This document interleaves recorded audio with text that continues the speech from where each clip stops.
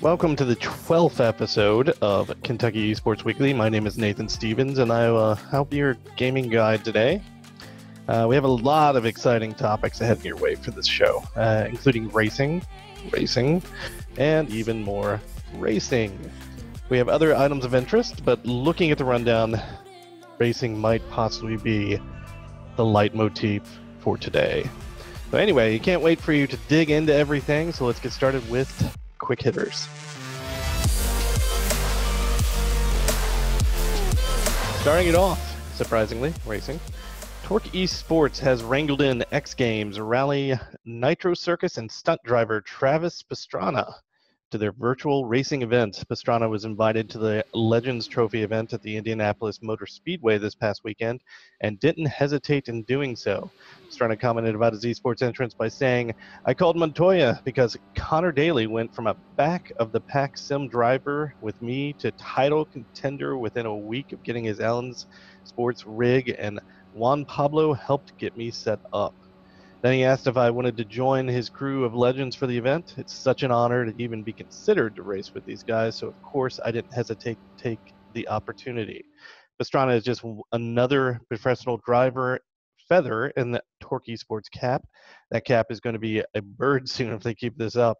It's nice to see more and more real-world drivers making the virtual leap into esports. Can't wait to see how he does. Moving along, the PUBG Continental Series Pick 'em Up Challenge is underway this week. PC and console players can purchase special PCS1 items and receive voting coupons that will allow them to predict and vote for regional winners in the PUBG Continental Series. If they vote correctly, they are entered to a chance to win unique and special items for PUBG for themselves. Players can purchase the items needed to receive voting coupons today and just in time for action to begin tomorrow. It's neat to see players who aren't esports participants still competing for some winnings in PCS. It's definitely a good way to keep players engaged in your tournament as well as build an audience. Always good to have an audience that is dedicated to you and moving when you move. Speaking of moving on to news that should be filed under not really shocking. According to esportsinsider.com writer Yono Nicholson, NRG Esports-owned Chicago Huntsman has recruited the U.S. Army to its roster of partners.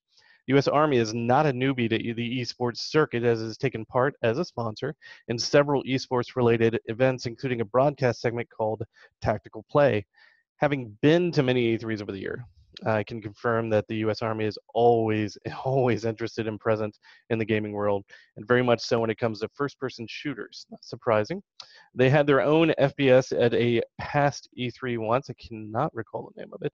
And their involvement can be traced all the way back to Battlezone with Atari. So they've been very present and very aware of gaming for a long time. In short, this isn't a surprising announcement. They're a good sponsor. And with that, we have finished quick hitters for the day. So let's shift gears and get some industry news with Hailey and Tyler.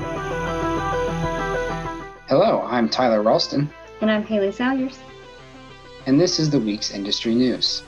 First off, Star Wars Battlefront 2 from EA suffered a history-making bad launch and would go on to receive free support for a few years to come before finally being dropped this past April. Of all the game modes added and altered, of all the heroes brought to its war fronts, the Starfighter mode was largely left untouched, to the disappointment of many fans. Well, it seems instead of adding onto that mode in Battlefront 2, EA has decided to turn the entire experience into its own title with Star Wars Squadrons. On the 18th, EA released a trailer to get people excited for the new space dogfighting sim, with a bit of cinematic gameplay showing the inside of the cockpits of Imperial TIEs and Rebel fighters. Information tells us that matches will be 5 versus 5 PvP from a first-person view inside the cockpit, with tons of tricks and maneuvers for all the competing space pilots out there, such as diverting power from different systems to overcharge a function of your choice, such as shields or blasters. The game will even feature VR support to truly drive home the immersion for players with the proper hardware. An interview can be found on Polygon that goes more in-depth about Star Wars Squadrons, and the scheduled release date is October 2nd on Xbox One, PlayStation 4, and PC. The trailer is out now for Resident Evil 8. Officially titled Resident Evil Village, the game serves as a direct follow-up to the events of Resident Evil 7 Biohazard. This will be another first-person survivor horror game that follows the lead character of Ethan Winters. A few years have passed since the events of Biohazard, and Ethan is moving on from the horrors found in the Baker Mansion. However, the unexpected appearance of Chris Redfield flips Ethan's new world upside down. The return of popular series character Chris Redfield has left many fans with questions about his role in this latest story. Fans will have to wait for those answers, though. The trailer, debuted at the PS5 Future of Gaming event, offers only a brief look at gameplay, but it does confirm the appearance of werewolves in the story. It also offers a look at the village itself, a stark difference from the dark and cramped corridors of Biohazard. Kellen Haney of Capcom notes that the fear element this time around is the fear of the unknown. Please note that Resident Evil Village will not be available for current-gen consoles, likely due to its heavy use of graphics and the exploration-driven storyline. Fans are curious to learn if the game will be available for PSVR. With more information to be announced later this year, Resident Evil Village is expected for launch on the Xbox Series X, PS5, and PC sometime in the next year. An official release date has yet to be announced. In a statement on Twitter, CD Projekt Red has unfortunately informed their fans once again that their upcoming game, Cyberpunk 2077, is getting another delay. However, this one isn't as bad as the first, just pushing it back to November 19th. The statement explains that CD Projekt Red understands it is disappointing for fans, but they truly believe in the concept of ready when it's ready, and intend to craft a game that provides every player with a worthwhile and lasting experience. According to the message, the game's overall content is complete enough to play, but the team wants to take the extra time to closely examine this complex world in depth and remove any issues they come across, from bugs to game balance. Cyberpunk 2077 will come to last-gen Xbox One and PlayStation 4 during initial release, and eventually be brought to Xbox Series X and PlayStation 5 when it's ready. Recently, a leak popped up on 4chan pertaining to the classic Crash Bandicoot franchise, featuring numerous tidbits of information about a new upcoming game, Crash Bandicoot 4, It's About Time. First are some screenshots of gameplay, which, while lower in resolution and a bit blurred, feature iconic items such as masks and explosive nitro boxes, and characters such as Crash, Coco, and Neo Cortex, who all may be playable. The art style is just as vibrant and cartoonish as expected from the franchise. Digital purchases are also revealed to be rewarded with special, totally tubular skins for both Crash and Coco. Some of the informative splash images show the Xbox icon, and the game is also confirmed to be coming to PlayStation 4. The release date shown is October 9th, 2020, but that could change. Toys for Bob, the developers, tweeted more info is coming on the 22nd, so by the time this episode airs, more information should be available. In other news about returning classic titles, the Pokemon Company recently revealed a new Pokemon Snap game appropriately titled New Pokemon Snap. Much like the original, it appears this unique spin on the Pokemon franchise will feature an on-rails shooter-type experience. Instead of capturing Pokemon, players are taken across different landscapes and environments to research the numerous Pokemon and their interactions within their natural habitats. Doing so will contribute to the photo decks, and it is likely that capturing unique behaviors or events would yield a better score for the player. There is no current release date, but the trailer does provide a link to Pokemon.com/New Pokemon Snap, which shares a bit of information and a few screenshots. At the end of EA Play Live, EA announced the development of a new Skate game. The original Skate was released in 2007, but there hasn't been a new Skate game since 2010's Skate 3. In their announcement, EA offered, well, nothing really outside of a confirmation for the game. As of now, Skate 4 is simply in development. Platform specifics and a release date weren't mentioned, and even the name Skate 4 isn't a guarantee. The company did acknowledge that the new Skate game is only happening because of fan excitement. Creative director Cuz Perry said, quote, "You commented this into existence." EA rival Activision has already announced the release of Tony Hawk's Pro Skater 1 and 2 later this year for PS4, Xbox One, and PC, so EA may not be in too much of a rush to offer a game in the same genre. We'll share more Skate details as they're available. And that's all for the industry news this week. Now back to Nathan. Thank you, Hailey and Tyler. The Ben Branscum has returned this week with another industry interview. This time he sits down with esports driver Zack Novak, who is currently the iRacing eNASCAR Coca-Cola iRacing Series reigning champion, and chats it up. Take it away, Ben. All right, hey everyone, and today I get the honor and pleasure of speaking with a NASCAR champion, Zack Novak. Zack, how are you doing today? Pretty good. How are you? I'm doing pretty good. Thanks for coming on. So I kind of want to start off with just tell us a quick little short thing about who you are and what you're about. Yeah, so I'm a a NASCAR driver, NASCAR driver for Richmond Raceway Esports. I'm 18 years old from Connecticut. I've raced my whole life since I was 5 years old. I moved to online racing when I was 12 or 13, and from there, it's taken off pretty good. And I've gotten to the point where this is pretty much all I do. I'm lucky enough to be in the position of where I can race every other Tuesday as my primary job right now. So it's always a cool thing when you get to do something you like to do.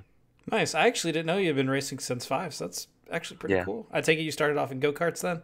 Yeah, I raced quarter midgets for about 6 or 7 years. Nice. I respect that. So kind of just for everyone at home, talk about your time that you've spent on iRacing. That's kind of, I guess you kind of mentioned it, it's kind of what you kind of do for a living now. So just talk about how you got started and ended up to the point where you're at now. Yeah, so actually a friend I met from quarter midgets got me involved in iRacing. I was at his house for the Daytona 500 in 2012, and that's how I learned about it. I begged my parents to buy me a wheel, and I used one of our, bad laptops we had hanging around the house, and it was an Xbox wheel that would break every 2 months, and I'd have to go buy a new one. And it turned into, I finally upgraded that wheel to something that would last, and finally just kept upgrading and working towards getting better. And then in 2016, I realized that, I might actually be able to go pro, and, I just kept working at it, and here we are. Nice. So kind of just talk about what it was like to go pro in a sense, and like explain to the people watching what that ensues or what that entails. I didn't really realize how important it actually was, because iRacing wasn't as big as it is now, obviously, and it was pretty small for the most part in relative to any other racing, really. So, it didn't really feel like you were professional at anything. It was just kind of like a fun thing, and you made it to the top series, and congratulations. But now, it's you're actually like professional. You're doing professional social media stuff, meetings with teams, and the whole 9 yards. And it's a lot different, but I like it a lot. I really do, because it's brought me out of my comfort zone a little bit. I've always kind of been, somebody that stays at home, and I don't like to go out and stuff. So to kind of be put out of my comfort zone on social media and be put out in front of people is always really cool. Nice. That's awesome. So we got to talk about it. You're technically the reigning champion for the eNASCAR Racing Coca-Cola Series. Kind of just talk about what entailed in that year. You drove for, I'm going to butcher their name, Roush Fenway. Is it e-gaming or e-racing? I don't know their actual team name. I don't know what they're going by now. I don't know if it's Roush Fenway Gaming or if they're doing racing still. I'm not sure. But okay. In that case, then just talk about what it was like to, number one, be a part of a major motorsports team in Roush Fenway, and number two, just go out and win a NASCAR championship. Even though it's on iRacing, it's still like you still are a NASCAR champion in the record books. Yeah, it's really cool that NASCAR, considers it one of its own. NASCAR themselves consider it a NASCAR championship, so that's good enough for me. I don't need the people on Twitter and stuff to tell me it's not, because NASCAR's saying it is. So that's always really cool. And to drive for Roush, I mean, that's one of the most legendary teams at NASCAR. And when they picked me in the draft, that was really, really cool to be able to represent their sponsors and whatnot. And they were all really good to me, and all really good people. And again, just to drive that legendary number 6 car, that was so cool. And to have the success that I had last year in that car is just even more special. Mm-hmm. And now you drive for Richmond Raceway Esports, correct? Yes. Nice. So what's it been like teaming up with a team from a track, basically? It's been great. it was a really, really tough decision for me to leave Roush, and I lost a lot of sleep over it for sure. But my best friend Jimmy Mullis, who drives the 46 for Richmond, he obviously was there last year and returned this year, and he was a big driving factor in getting me over to Richmond Raceway. And I went with him to the spring race last year, and they were all really nice, all the staff. They welcomed me like, I was already on the team, and I was a part of Roush at that point. So, I just felt like it was a good opportunity for me, and I had to take advantage of it when I could. Yeah, no, that I totally understand. That makes sense. I kind of want to ask, what does it mean to you to, number one, be a race fan and have these teams, like these major teams like Roush? I know Dale Earnhardt Jr. and Junior Motorsports have been doing iRacing stuff, Steve Letarte, Jeff Burton. What does it mean for you to have the faces of the sport and like major teams to just step in and say, hey, we're going to go almost all in on this and support it 100%? Yeah, it's really cool. I actually met Junior in person. He came to our little rented house, I guess, on the lake in Lake Norman. When we had our media day, he came over because his driver Michael Conti was there, and we got to talk to him face to face about how all this stuff works. And he's so involved, and that's obviously the biggest figure to be involved with it. And it's just so cool how much he supports it and how much he understands that we all put in a lot of time, and you have to put in a lot of effort to be good at this stuff. And it's not just an arcade game or anything like that, so it's everything. To be good at it, you have to take a lot of time, and that's the one thing that I really like about all these NASCAR drivers coming in, is they respect that, and they understand that all of us are talented, and we put a lot of time into this stuff. That's definitely a big thing that happened since the start and now finish of the Pro Invitational Series from NASCAR when the season was put on hold. I got to ask, you're 18 years old. A lot of colleges across the United States are starting up esports programs, just in general. Nothing to, like some dealing with iRacing, but just in general, they're starting to get more traction. I know here at the University of Kentucky, we are starting to grow our esports programs and stuff. I kind of want to ask what it means to you, someone who's getting ready to come to a university possibly, just what it means for you to see colleges and universities across the country taking that step and showing that they have an interest and showing that they want to grow esports. Yeah, I think it's awesome, because not everybody is super athletically gifted or anything like that. And obviously, if you're going to college, then you definitely pay attention in school, and you're working hard at that. But to be able to, have, or I guess, like, play for an esports team at college is really cool, because you can kind of drawing a blank here, sorry. Because you can just learn so much from the college atmosphere, like obviously it's very similar to the aspects of college football and baseball and basketball and whatnot, where you're still getting your education, but you're still learning how to improve at that certain esport in this case. So that could help train you go pro, or even just as a side hobby, even while you're getting your education. And I think that's extremely important. Yeah, no, definitely. So I got to ask, you're NASCAR champion, and I remember watching the Homestead Miami race last fall and just being blown away at. I got to ask, take us through those last 2 or 3 laps of just what it was like to just go out there and put it all on the line and take home with the win. I wasn't nervous that whole race until the very end. Those last 3 laps are pretty nerve-wracking, I can't lie, but that was the most prepared I've ever felt mentally for a race, which is really weird to say, but I just kind of went into it like, I put myself in this position. If I don't win, it is what it is. There's not really much you can do. Nice. And so I just tried to prepare myself mentally and not make mistakes and just race my race. And then we got dealt like the perfect set of cards at the end of the race. And our car started to fade away a little bit, and then Keegan, who was the fastest car the whole race, started to come back, and that's when it started to get a little nerve-wracking for sure. But I knew if I just didn't make a mistake, it was going to be almost impossible for him to pass me by the end of that race.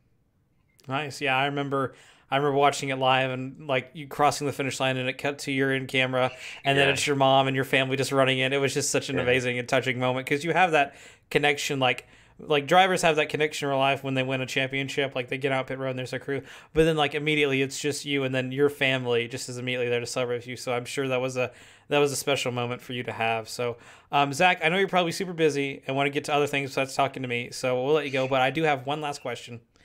And it's, what games are you playing right now? I think I know the answer, but I just got to ask it. What are you playing? All right. So the game I've been playing recently, very recently, within the last 2 weeks, is Escape from Tarkov. I've been grinding that game big time. So that game's really fun. I have a lot of hours in Rust. That game's awesome. One of my favorites. I play League of Legends sometimes. What else do I play? The 2K series, NBA 2K. Nice. That's pretty much it. I have like 500 hours in Rocket League on Steam. So nice. My roommate and you would get along perfectly then. So yeah. Terrific. Well, Zach, thank you so much for this. We really appreciate it. Of course. Thanks. Another great interview from Ben Branscum, and many thanks to Zack Novak for joining us. Elias, Conwell, and his crew are bringing you History in 5 minutes, just starting now. Welcome, ladies and gents, to History in 5 minutes. Our goal is to cram as much history as we can of games and game companies you know and love in under 5 minutes. Konami was founded on March 21st, 1969 in Toyonaka, Osaka.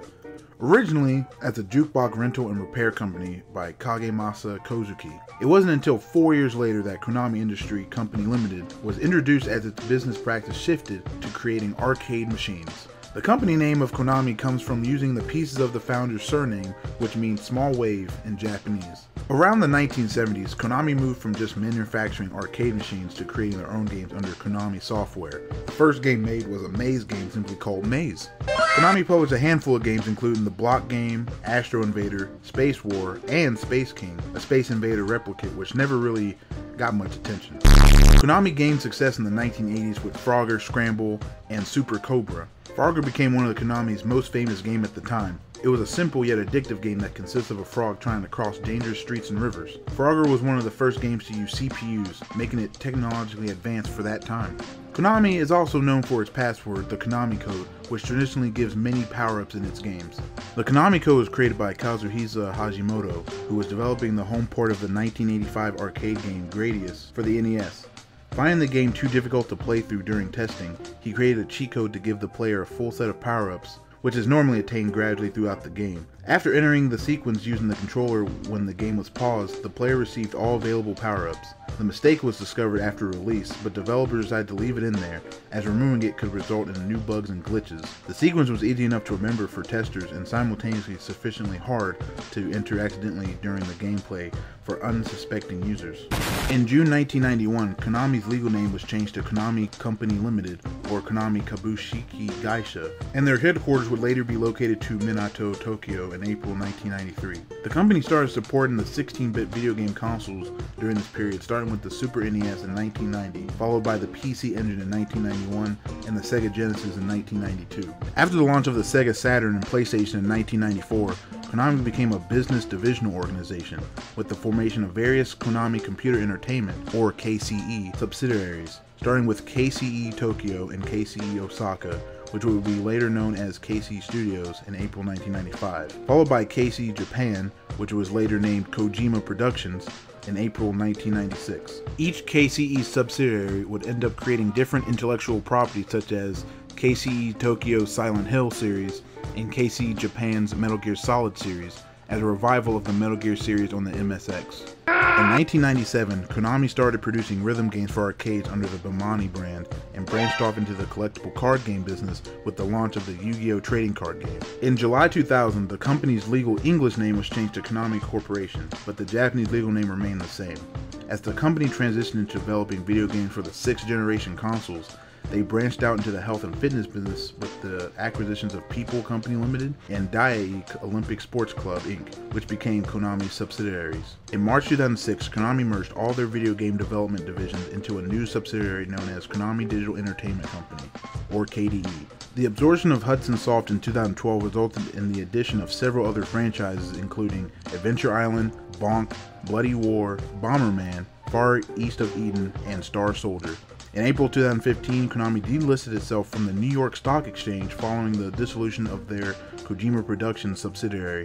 In a translated interview with Nikkei Trendy Net published in the following month, the newly appointed CEO of Konami Digital Entertainment, Hideki Hayakawa, announced that Konami would shift their focus towards mobile gaming for a while, claiming that the mobile is where the future of gaming lies. In 2017, Konami announced that they would be reviving some of their company's other well-known video game titles following the success of their Nintendo Switch launch title, Super Bomberman R. Major titles by Konami include the action Castlevania series, the survival horror Silent Hill series, the action shooter Contra series, the platform adventure Ganbare Goemon series, the stealth action Metal Gear Solid series, the role-playing Suikoden series, the Bimani rhythm game series, which includes Dance Dance Revolution, Beat Mania, Guitar Freaks, Drum Mania, and Poppin' Music, among others, Dancing with the Stars, the dating simulation Tokimeki Memorial Series, and football simulation Pro Evolution Soccer. Konami produces shoot-'em-up arcade games such as Gradius, Life Force, Time Pilot, Gyrus, Paradis, Axlay, and Twinbee. Konami's games based on cartoon licenses, especially the Batman the Animated Series, Teenage Mutant Ninja Turtles, Tiny Toon Adventures, and Animaniacs series, but other American productions like The Simpsons, Bucky O'Hare, G.I. Joe, X-Men and the Goonies, and French comic Asterix all have seen released at some point in the past by Konami either on arcades and or video game consoles. The point is, Konami has made a ton of games. Will they make more? Probably. But in the meantime, make sure you check out my personal favorite Metal Gear Solid series. Or play Yu-Gi-Oh! Because Yu-Gi-Oh! Is still a thing. But anyway, thanks for watching History in 5 minutes. So stay safe and stay gaming.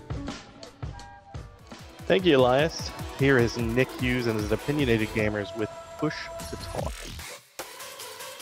Greetings, people of wherever our audience What's are up? watching from. What's up, guys? I got something I didn't get to say last week. So Hurry up and Google say it. Stadia, accidentally leaked a build of Gods and Monsters or whatever, the new Ubisoft Yeah, file. under the title For of the 2 Orpheus, people that right? played it, I think so. I don't know anything about that. I just know it happened. And for the 3 people that played it, let us know if it's good. That's it. I just wanted to- Hilarious. Oh, that's a good Google. bit. It's a good bit. Get it? Because no one uses Google Stadia. Yes, it sucks.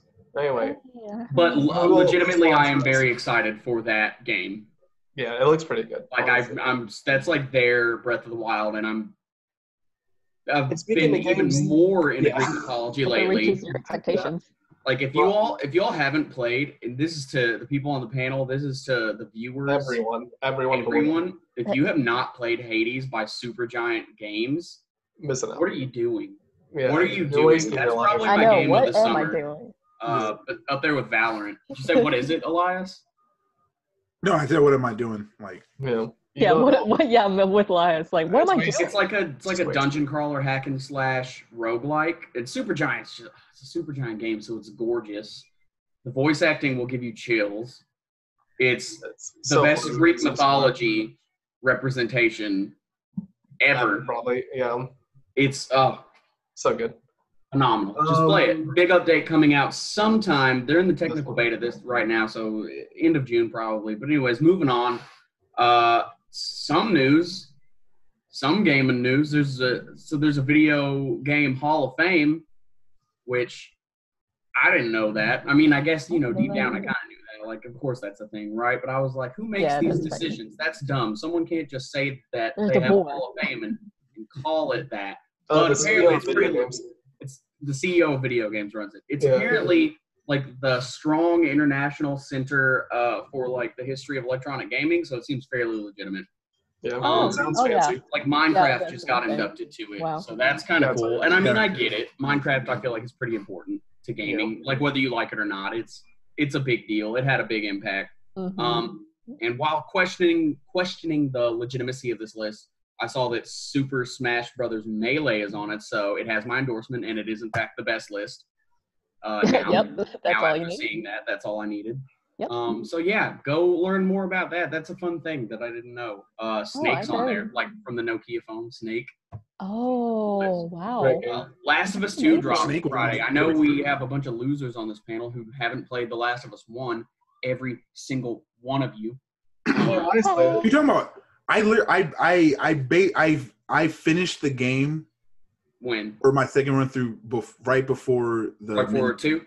Yep, before 2. Yep, Have you got 2 yet?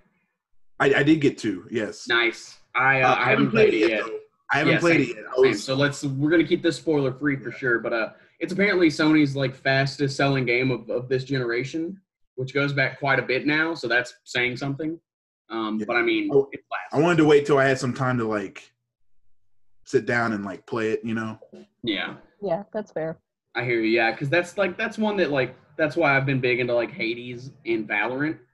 Because like it's Hades is a roguelike. You pick it up, you play, you give a run through, however long it takes. 20 max time minutes. is 40 minutes to beat the game, probably. And other than Yeah, that, you 40 just minutes time at the longest run. And then you restart and you can put it down. Valorant's 30, 40-minute matches. You can play Spike Rush though, which is like 8 minutes. Yeah, so fast. But yeah, I've been in Rocket League. I've been big into those. You know, pick up, put it down. So I agree with Elias. That's a game I want to be able to binge. Yeah. Like Right. hard. I was Another thing that happened is disagrees. guess we got to talk about it. I don't even want to give it the limelight. Pokemon DLC. Let's not. So EA Live happened. All right. Pokemon Snap. Did that happen since our Pokemon last thing? Snap is huge. Yeah, Yeah, no, it's I don't giant. think we got to talk about that last time. I think that No. happened since then. I'm so excited. And Switch is such a good platform for that too. But is that the game that doesn't allow for a full screen? I hope not. No, I there's hope- some Switch game coming out that was like big, but they don't. It won't work if you try it. It's like only handheld. We'll have to look into that and talk about it next week. Yeah. Yeah. Because It may whatever not be game that Snap, is, and whatever It's game an that is, odd I'm limitation. angry. That shouldn't be a thing. That defeats the whole purpose That's the of whole Switch. point of the Switch. Yeah. for Yeah. sure. You know another Pokemon thing that got announced at the Pokemon No. Direct thing? What? What was it? That Pokemon Smile. Is that the cafe puzzle game? No, Yeah. that's Cafe Mix. The Smile one Oh, is an AR app for brushing your teeth for kids, right? Dude, I think AR is the coolest thing in the world. So essentially, there's AR like, over VR. 100%. your like teeth are color coded, and it's supposed to help kids like brush their teeth, and like if they get all the color coded things, then they can catch like a little chibi version of a Pokemon. Now that's using your powers for good. That is Yeah, cute. I was That's joking with my adorable. my That's roommate, cool. and I was like, I bet you a 30-year-old is gonna get that, and they're just gonna be like sitting there scrubbing for like an hour. It's like I'm trying Dude, to I'm gonna catch get this. that. Powers aren't I'm out gonna yet. get that. Dude, Like, Jude, talk EA for us since Okay. we're not Pokemon Isle of Armor DLC. Bad. Still as bad as the base game. Just there's our opinion. Moving on. Sorry, All right. Pokemon lovers. So All right. Not good EA anymore. had a hour-long press event to say two things, and it's that Apex Legends is coming to other consoles, and there's going to be crossplay, and that Skate's coming out, or a new Skate's going to be coming out. They also did a lot of stuff that's like, hey, we realize the Origin's bad, so we're going to put everything on Steam. But I knew that for years. Yeah, So- but they're also doing some pass that you can buy though for Steam, right? That's like Yeah, an well, additional cost. They've had that for a little bit anyway. It's like EA you can, play thing. that you pay like $15 a month, and that you can play like whatever EA games. Catch me It might not be- doing that ever. Yeah, But It the new just sounds like Skate's worse huge. Game Pass The to new me. Skate is big. New Skate is giant. Yeah, New Skate is Skate's big. amazing. People who play Apex, I'm sure, are excited for Dude, the thing Apex is, cross-platform, but I don't want Apex I mean- on my PC because I don't have room, just It's for a Apex Legends. But I have chunky room for it on game. my Switch because I'm sure it's going to be like way less big. And if it has It's a gyro, chunky that's game. fine. It is chunky. yeah, but imagine trying to play a legitimate first-person shooter. I'm not playing it for On fun. your I'm just playing Switch. it because Harry wants us to play it. I'll do anything for Harold Min. That's one of mine and Nick's friends. He works with us. Yeah. He's works with you. Amazing human. Oh yeah, that's right. Jude got fired. Yeah. This is my last. No, he graduated. Yeah. Oh. But yeah, any last minute shout outs? The Star Wars Squadrons. Any last shout outs? Star Wars Squadrons. Yeah, no. Any last shout outs? Come on. I like that. Something was coming out soon that I was excited about, and I can't remember what it was. So never mind. Who cares? No. Yeah, I'm trying to also think. Well, there's Sims. I'm just not. They just shouldn't have made Origin. They just should have left everything on Steam from the get-go. I feel like they wasted so much of their own potential by making Origin. Yes, at least the Epic Games Launcher gives you free stuff. What did EA ever do for me? Epic Games Launcher, I'm mad I ever got mad at it because it's pretty good. It's pretty good. That's what I have Hades on. Shout out to Steam for having really good controller support. That's my shout out. Except sometimes it still gets angry at my DualShock 4, but that's okay. It happens. Yeah, you try. I get angry at DualShock. At least I can use it. I'm pretty sure Epic Games dislikes DualShock 4s. For some reason, Microsoft computers only like the Xbox controller, which of course I know why. I'm thinking about getting an Xbox controller just for my PC. Like I don't even own an Xbox, but yeah, same. You can get off-brand ones for $20 on Amazon. Maybe when the new Xbox whatever comes out, the Xbox controllers will drop in price. Probably not. Yeah. Hopefully. Cyberpunk. I highly doubt it. Cyberpunk got delayed?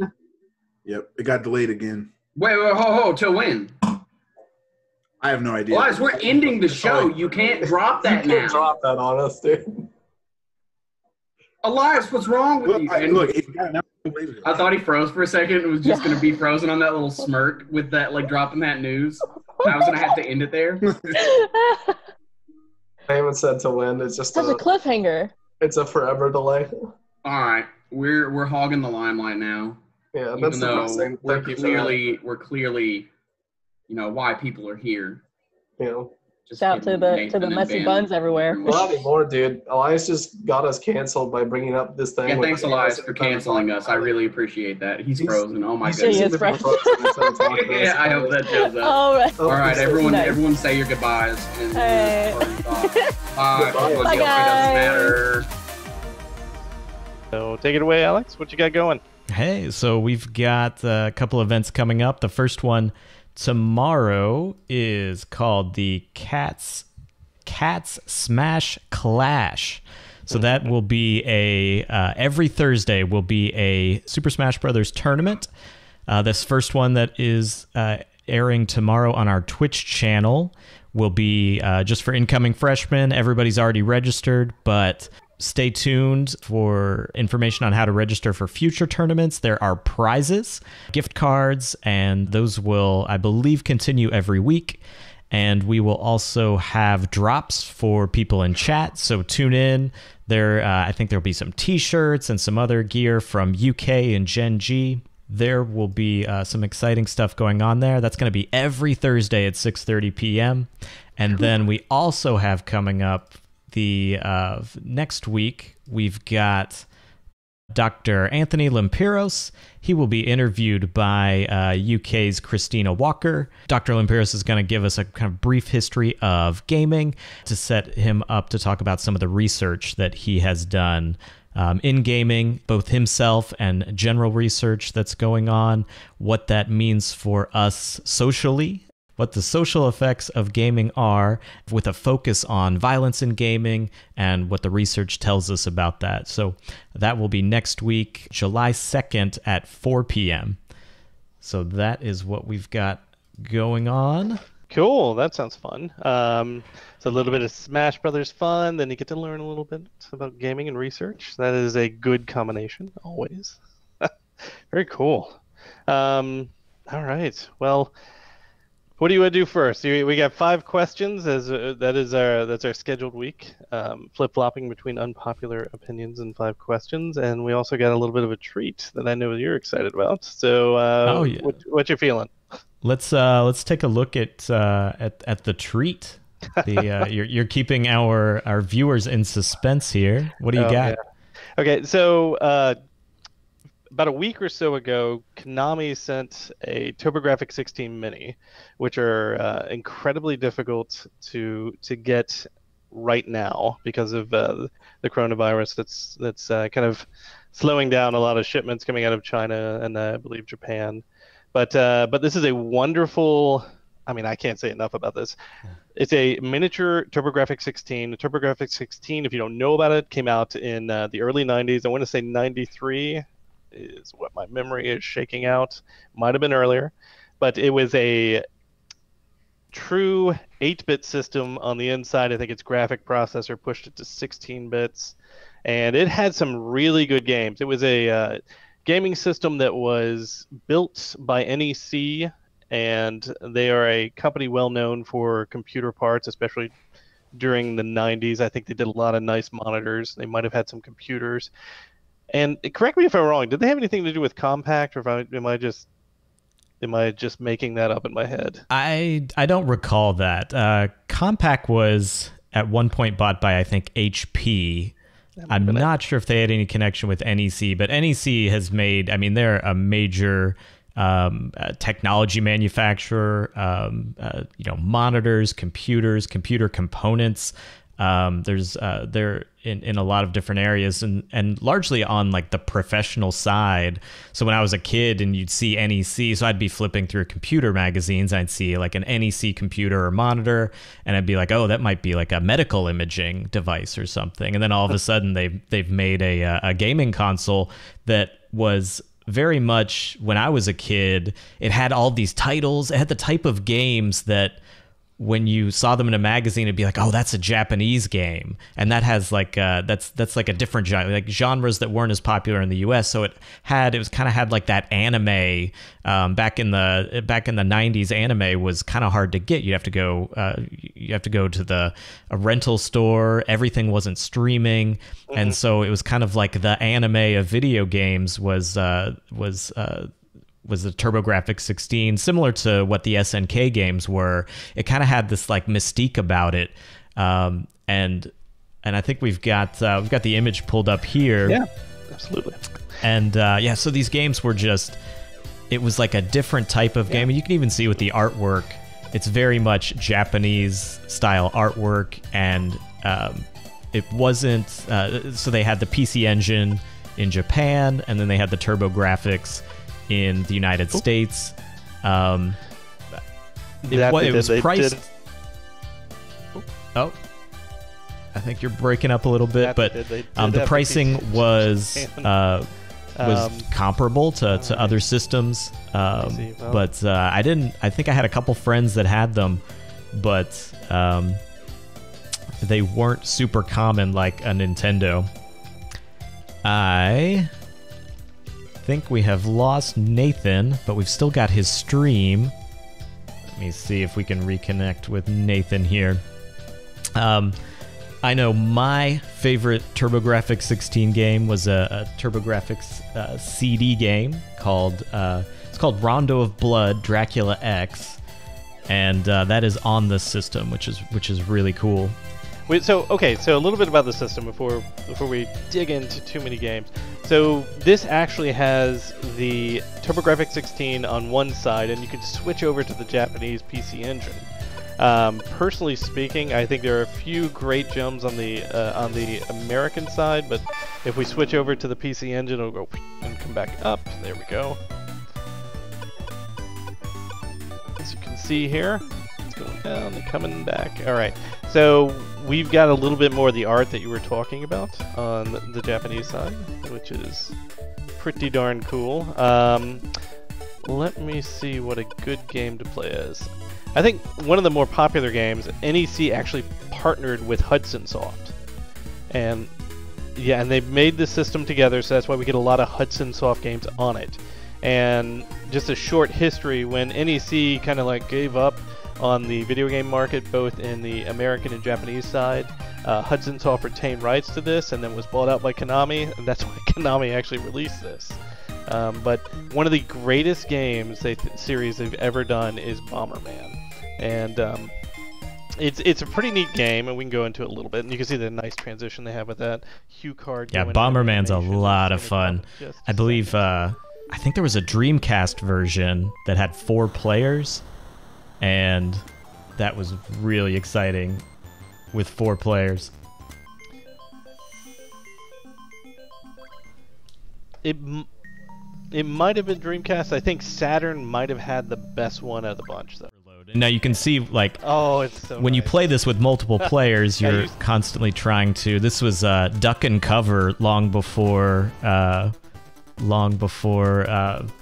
was that game? the Epic Games game. I can't remember the name of it now. Yeah, you're gonna have to figure Gears this of name War. Out, I can't. That description. Gears of War. So Gears of War has the duck and cover mechanic, and this game predated that long before. And so this is reminiscent of duck and cover, where you drop your bomb and then run for cover. So imagine trying to do this. You're very much in a player versus player in the multiplayer, and so imagine trying to do this with 10 players dodging everybody's bombs. That would be amazing. Oh, it's insane. Insane. So we used to, because my college life was completely exciting, and I put quotes around that, you can't see it. We used to go over to a gentleman named Shane Bittenhausen, who worked for EGO and Joystick. We used to work together in the mall a long time ago. And he had a 55-inch projector screen. And we would play 10-player Bomberman on Friday nights into wee late hours into the evening. So much fun. It's a really good game. Saturn was phenomenal. But that is a hard game to find. I started looking into these right away. They make 3 different versions. There's the... they do. There is the TurboGrafx 16 version, the PC Engine version, and what's the third one? It was designed for European markets, I think. Oh Lord, it was no, it wasn't the core. No, that's PCFX, PC Engine, TurboGrafx. It wasn't PCFX, was it?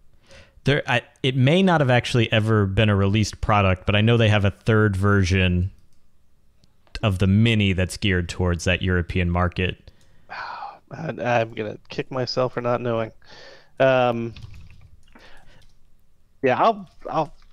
Gosh almighty, I'll have to find it. But I can tell you, this Mini was actually one of the more impressive pieces of history ever rebuilt. The fact that you can buy an actual controller tap for it and have 5 or 6 players playing Bomberman at once, insane. I mean, that is totally insane. But you can do a lot with it. It's just a gorgeous, gorgeous, gorgeous system. But who would have thunk? I mean, it's probably having more success in mini format than it is in like when it actually was released. Oh, I bet it did. And it was when this came out, the market was a little congested with. It was. You had Nintendo, Super Nintendo, Genesis. You had kind of these options that were established, and so it was really hard. Even though these games were awesome, it was hard to convince your parents to buy yet another system.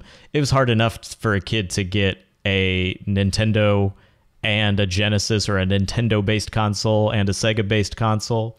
And so to then add a third one, whether that was a Neo Geo or a TurboGrafx, that was a hard sell on the parents at the time. A Neo Geo. That would be like, can we skip a mortgage payment this month, Mom and Dad? That's terrible. That's a great system though.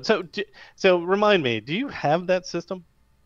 No, I don't. I kind of want to get one, but they're very expensive. They're actually even more expensive to collect than they were originally to buy. So it's I would very much like that system. If I went to an arcade, I was a big fighting game fan. If I went to an arcade, I would frequently go straight to the Neo Geo cabinets.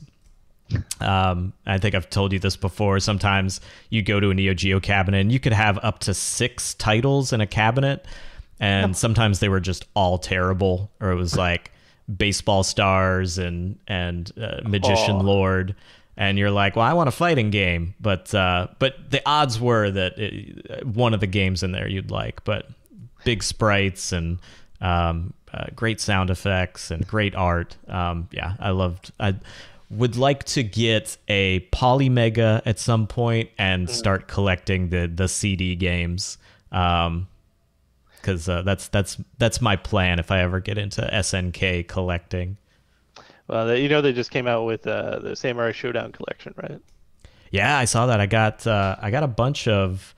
I think as part of that promo, I got a bunch of free games on Twitch from SNK. It's a really impressive. Like, they did a good job on that. And they have a remake. There's like a new Samurai Showdown too. Is that correct? I believe so. That was. I did not. I know we got trivia questions to get into, but I was playing the collection like this past weekend, and I did not remember how absolutely difficult that series was. I mean, I remember like playing that in the arcades and having no issues with it, and I couldn't even get past like the second round in the game, and it was on normal. And like the AI in that was really well done. And it actually had, and I didn't even remember this at the time, but there was more strategy with that game. Yeah. So you had like, if you had your weapon, if you didn't have your weapon, if you disarmed somebody, there's actual strategy depending with the weapons of the combat. And in a fighting game, that was like unheard of at the time. So yeah, Samurai Showdown is really, really great series. Yeah, you're gonna be reliving those dreams soon when you get that that system in. All right, well, cool. All right, well, we've got question time. So you promised this would be hard, and I'm gonna try to equally throw that same ball back in your court. All right. So do you want to go first? Sure. Let's take a look. What do I have here? Question 1. This one is actually very relevant to our TurboGrafx 16. Okay. So the question is, name the graphical technique that gives the appearance of depth in a 2D game by moving background layers at different rates. You should know that when I was younger, I knew this. And I guess, I had kids and their names replaced that information in my head. I have no clue. I can see it. I've read it, and I know I explored this once a long time ago, but I can't remember what the term is. What you got? The term is parallax scrolling. That's it. Yes. And it basically, some systems, I believe the TurboGrafx 16 actually had support for this built in, but it allows you to have one or more layers behind the main play area, and it gives the appearance of depth. And it's as if when one element is scrolling, the other is scrolling at a different rate. And so typically your foreground object might look like it's moving the opposite direction of the background object, which is a non-trivial thing to do because it requires a lot of hardware to support it. So you see a lot of systems that have not supported it in the past, that developers would use tricks to get that to enable on the system. So your Dracula X does that really well. I know that. Because when Konami made that and Symphony of the Night, they opened up both games with that. Some sort of running in the front, yes. And you would see like trees going by, but the background would be like flying. That's brilliant. That is so brilliant. Parallax scrolling. I feel like they stole that from Disney, like when they were doing multi-layer cells back in like the 30s and 40s when they're trying to give depth to the animation. It's basically the same concept, right? You just different speeds, different layers. That's yep. No, it's just pouring in. I can see still pictures being separated and getting the same thing. I know they do that, and you can do that in video editing in Photoshop. Yeah. That's all right. Well, mine is not that difficult. But what is ballyhoo? I have no idea. I don't think I've ever heard that word. Ballyhoo? Bally.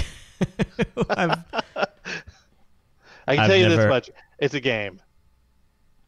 It's a game. Ballyhoo. Now there's quotes around that word game. Ballyhoo. I'm a complete loss. I don't think I've ever heard that word in my life. It is one of the first versions of pinball that was put together by David Gottlieb back in 1927, I think, maybe 1931. It's been a while. But it was the first version of what would become pinball. And since pinball is sort of arcadey, I just threw that in there.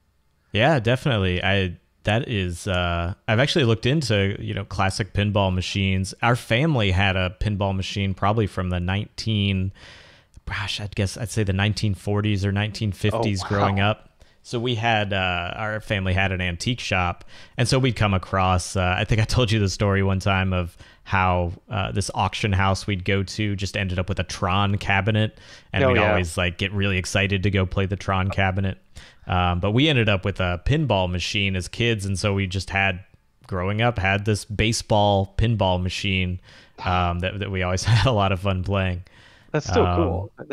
But yeah, I never went back that far looking up pinball history. I've looked into some more modern pinball history because it's kind of fallen out of favor. But if you looked into the kind of 90s where you started getting really computerized technology into the pinball games, you had some amazing pinball games with just visuals and sound and multi-ball.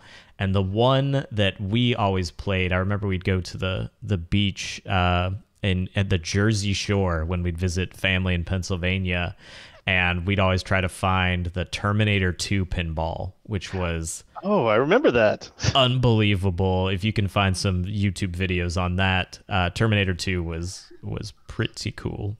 It had some good arcade games, too. I think it did. I think that was around the time they did a Park pinball machine, which was phenomenal as well. Which one? But yeah, Jurassic Park. Oh yeah.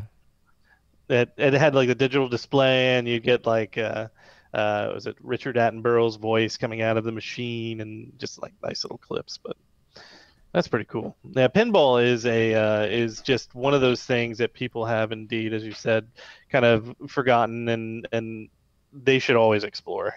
Back in the 70s, phenomenal time for pinball. Kiss pinball was beautiful. Anyway, all right, fire away. Okay, question 2. What is the first console game to have anamorphic widescreen? To have an anamorphic widescreen format. This is very obscure. Oh my! But prior to games, now virtually all consoles now have native 16:9 output. Yeah. But there was an era in gaming, and some of them even on the N64, where you could actually output anamorphic widescreen for, I don't even know what devices at the time would display widescreen. But what was the very first game to output that anamorphic widescreen? Now, anamorphic, if you don't know, since all video signals were effectively standard definition in up until the early 2000s, anamorphic would output to kind of more of a square format, and then it was your device's job to stretch it out wide to scale those pixels. And there was one game that was the first. Okay, is it a popular game? No. That's not fair. Can I ask what console it was on? It was on the Genesis. Genesis. Oh, and it was a sports game. It was a sports game. I'll even tell you it was a soccer game. Soccer game. I don't think Pele made a soccer game. Pele named soccer game on Genesis. Soccer game. It's not FIFA. Couldn't be FIFA. This was a very obscure question, but I feel like it was. I feel like it was an important one, because where else would World Cup USA '94 come up? I could see the cover in my head now. That's. But so it would run in 4:3 mode or 16:9 mode when it ran in 16:9 mode, it actually ran at a higher resolution and then output that squeezed format. So 1994, I don't know who this was made for. Maybe they had like an arcade or like some setup that they actually wanted to display this on widescreen. You could actually see more of the playfield in 16:9. But 1994, I was surprised to find out that GoldenEye 64 had an anamorphic mode. So if you ever get friends together to play GoldenEye, you can actually stretch it and have it be correct proportions for your 16:9 TV. So there's a bunch of other games in that era too. I think Turok would as well.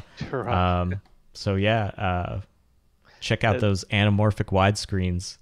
Those Sony TVs, those CRTs that actually did that, where they're like Sony Vega or whatever it was. I can't remember what it was. They might have done that. That's pretty interesting. I had no idea. None. Soccer game. Oh gosh, they're ahead of the curve. All right. Here's an easy one, because one of us has to get something right. He was the founder of Electronic Arts. Who was he? Oh my gosh, I don't know. I'll give you a hint. He worked at Apple at one point of his life. And Steve Jobs got really angry with him when he left in 1982. January 1st of 1982. He left Apple in 1982. At a New Year's Eve party. He told Jobs about a year or two prior he's out in 82. And Jobs didn't believe him. Well, I mean, Wozniak was still part of the company through the Apple II days. Yeah. I'm trying to think who else was part of the team in the 80s. I'll throw in another hint. He helped to create a console in the 90s. Oh my gosh. Surely I'm going to know this, but I can't think of anybody else. Trip Hawkins. Trip Hawkins. I know the name, but I need to brush up on some Trip Hawkins history. I've heard the name, but yeah, that name was not really on my radar as far as history goes. He's a very interesting fellow. He created Electronic Arts with the help of Don Valentine, a venture capitalist who helped with Pong, and he created it for artists before it was like loot crates, and he left, and they don't acknowledge him anymore that he actually created it, and he went and created Panasonic 3DO. Okay. Yeah, and then I think he's like Digital Chocolate is what he's doing now, which is a browser-based gaming platform. He's a very interesting guy. but yep. I will have to look into him some more. You should. Let's see. So question 3. This one may or may not be difficult. What is the name for the video arcade standard that includes specifications for connectors, video format, and communication? I don't have a clue. This sounds so interesting, though. And I know there's going to be a good explanation about this. It was a association that includes Bandai Namco, Sega, Taito, Tecmo, Capcom, Konami, and Atlas. It was formed in Japan. Oh my lord! I have no idea. It's JAMA. Have you ever heard of JAMA boards? Yes, Stands for Japan Amusement Machine and Marketing Association. I didn't know what it stood for. 1981. I never knew what it stood for until I looked it up. But yeah, you can find games, and you can even get home versions of like a JAMA system, and you can buy arcade games and play them in your house. That sounds like a wonderful thing. That I always wonder what JAMA stood for. That is, I remember it would come up on some of the arcade screens, right, before a game would start. Oh yeah, something like that. Yeah. Oh, that is mind-blowing. I'm going to have to explore that a little bit more now. I'm writing that down. I got to write that down. JAMA. All right. That was really good. That's like if you asked somebody what MPEG stood for, and Motion Picture Experts Group. It's such a stupid name for it. If I didn't do this much work in video, I would have no idea what that stood for. Oh, it's such a pretentious name for a video format. Seriously. All right. So here's an easy one. I know this is easy, and I know you got this because you're a tech guy. So was the Sega CD a true 32-bit system, and why? I'm going to say no, because everybody liked to falsify their bit numbers. They did. My guess is it had a 16-bit CPU and a 16-bit GPU, and they just added the two numbers. That is very close. They actually had two separate 16-bit CPUs, one in the Sega CD, one in the Genesis, and the biggest problem with the system is that they toted that it combined to a 32-bit piece of hardware, but when developers work for it, they could only work with one processor or the other. So it was one of the more. It's so just add the bits. Just add the bits together. You know, that's all you got to do. TurboGrafx did it. You know, why not? Yeah. That is good. But yeah, it was the prelude to the Sega Saturn, which was a true 32-bit system. Yes. True. It also had two processors that hated each other. So that's anyway. Okay. So question 4 is completely along the same lines of that question, and it is, what is the Wonder Mega? The Wonder Mega, is that made by Bandai? It is made by Victor. Victor? Who is Victor? And it's relevant to the question you just asked. All I can think of is like some guy in New York. He's just like, I'm selling a system. My name's Victor. You know, just Wonder Mega. I remember that name. I just don't remember what it went to. And I'm looking back, and I want to say it's related to the Wonder Swan, but I know it's not. Think Mega, and the question you just asked, it's related to your Genesis question. How is that related? Wonder Mega. That's by Victor. The Victor thing is stumping me because it's just I don't understand. And the Victor is totally. Okay, Victor is known in the U.S. as JVC. Oh, that doesn't help.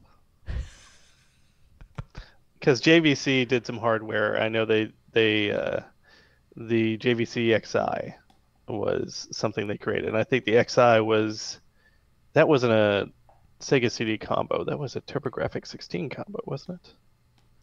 Doesn't matter. I'm going myself up here. You're so close. You're so close. The Wonder Mega is an all-in-one Mega CD system. It includes the Genesis and the Mega CD in one box. It was made by Victor, who Victor is JVC. It's what JVC is known as in Japan. I had no idea. I had no idea either, and until I just came across a video on this.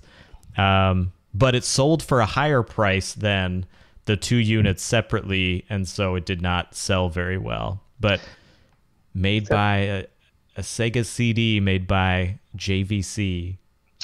So Panasonic did something similar with Sega CD. Didn't they make like a Laserdisc player that played Sega CD games? I think they did.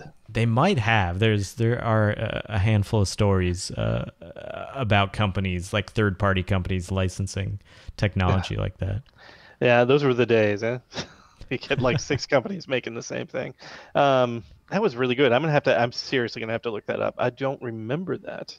I mean, it sounds familiar, but I don't remember what that looks like. All right. A little bit more elegant than the Tower of Power of the Genesis and the Sega CD. I think that's funny. They named that the Tower of Power. They could actually hook in like a 32X onto a Mini. That's so funny. All right. Who struck the deal with Steven Spielberg to create E.T.? And this person sort of kind of didn't work at Atari.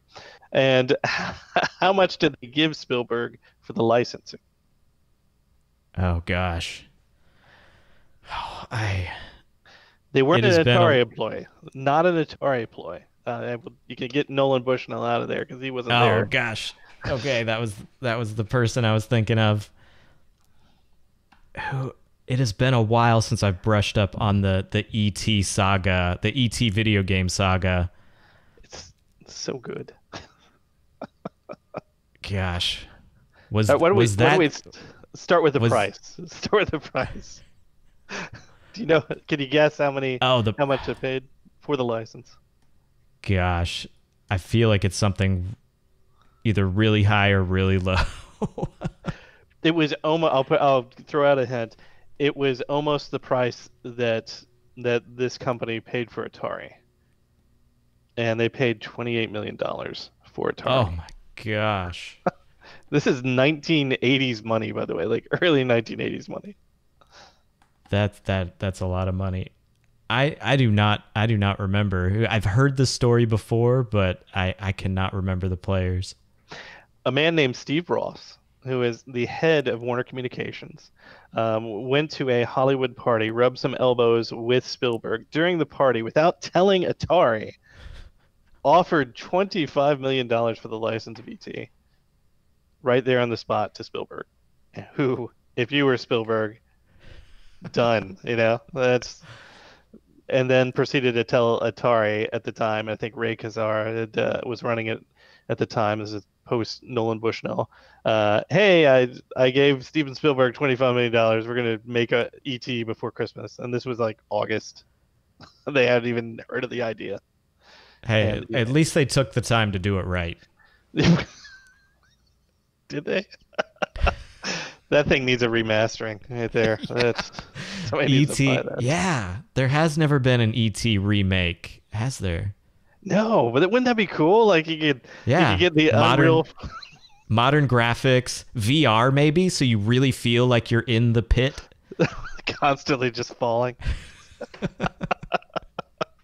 You get the Unreal 5 engine involved in that, and it just becomes a beautiful thing. What the horror! But yes, that is a fun scenario and saga, and yeah, you should revisit it when you can. All right, what you got? Question 5. This is super obscure, but this is very obscure, and I apologize in advance. That's okay. What is the RDI Halcyon?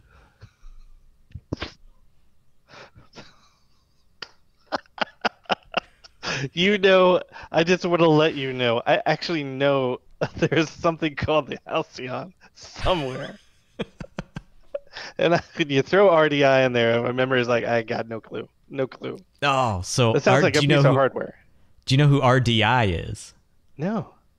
RDI developed Dragon's Lair and Space Ace. Oh, yes. Yes.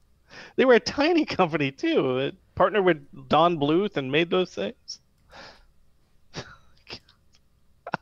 So RDI Halcyon. Was that the technology they used to run the laser discs, or is that just the name of the company? Oh, you are on the right track. You are so on the right track, and I won't make you ponder this any further because it is kind of obscure. It is a Laserdisc gaming system. Yeah. And so it was set to release in 1985, and here I will play a little video in the background while I go over some of this. I'm so excited about this. And so this was an episode of Computer Chronicles, and the RDI Halcyon was so the company was developed those two games, and so anybody who's anybody who's from that era remembers the Space Ace and Dragon's Lair game, because they just had like amazing graphics, and it was because they'd come from Laserdisc, so they could basically have a movie playing on their Laserdisc, and it was would accept game inputs. Now it was all kind of predetermined like motion, but the visuals of it were just unheard of back in around 1985. And so they took the money from Dragon's Lair and Space Ace and decided to make their own hardware. And so this video that's playing right now is a demonstration of that hardware on Computer Chronicles. And it also had voice control and speech to text in 1985. And we can, let's see. When we turn him on, all you have to do is say your name. He will recognize your and voice. If you can, recognize who you are. If you ever can look up this Computer Chronicles video, you watch this guy kind of wrangling with the voice inputs. It's pretty hilarious. I have your voice print. Please say your name or else press any key. Stuart. Nice to see you again, Stuart. Only about 12 of these units were ever made, but it's amazing. Like Dragon's Lair and Space Ace, something that from gamers from that era definitely recognize. It's interesting to think that those people made a console that actually got to Computer Chronicles, which was a very popular computer and technology show at the time. Yeah, that's pretty cool. I had no idea. I thought that like when the industry collapsed, that was like the end, and Rick Dyer had just made some money and just left. But that's pretty neat. Okay. All right. Last one for me. All right. This is like, you're gonna get this, and we're gonna walk away knowing somebody got a question right today. All right. So, who is the father of video games? Oh my gosh. I feel like it's not Nolan Bushnell. You would be correct. And it's probably the guy that invented Pong, and I cannot remember his name. I'm always terrible with names. He invented Simon as well. You got this. I do not think I'm going to come up with it. I'm going to know this name. Ralph Baer. Ralph Baer. One of the nicest people you could have ever met when he was still alive, and was the father of video games officially. Everybody had given Nolan Bushnell the moniker, and up until probably the early 2000s, and then somebody said that's not right and changed it. But Baer did the Magnavox Odyssey, ultimately from the brown box, which he originally invented. He did the Simon, and he was the inventor of the light gun and the TV. So the zapper for the Nintendo, that was his technology. So the guy really paved the way for consoles and for what the video game industry would become. But not to sell Nolan Bushnell short, he was the reason it became a thing in households. So that was his contribution. So yeah, the some of the most interesting parts of those early video games, whether it's Bushnell or Baer, is just all of the tricks they had to do. A lot of the tricks had to do with manipulating video signals and like playing with scan lines, and to think that they had things like vector-based output. It's really interesting to go back and watch like how they developed some of these techniques, and now we have very standardized ways to work with hardware.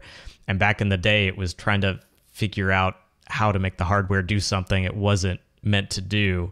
And then they made eventually a multi-billion-dollar. It turned that into a multi-billion-dollar industry. It's really interesting stuff. When we talked to him in 2012, when he was still alive, he yelled at one of my students when we Skyped in with him, and the student was like, "So how did you program your system? Like what language?" And he goes, "We didn't have language. We had like hardware and like chips. That's not what I do." And we're like, it was a good question, but it's also a bad one. But yeah, it was amazing, and to hear him describe how he isolated the light in the tube and got it to do what he wanted it to do is just fascinating. But anyway, thanks for playing the questions. That was fun. Next week we will get one right. Next week we're gonna get one. That's a guarantee to the audience. We will, because it's an unpopular opinions. We can't be wrong on that. Right. Well, thank you very much, Alex. It's been a good show. And anyway, thank you, everybody. And thanks for watching. And we'll see you next week. Bye.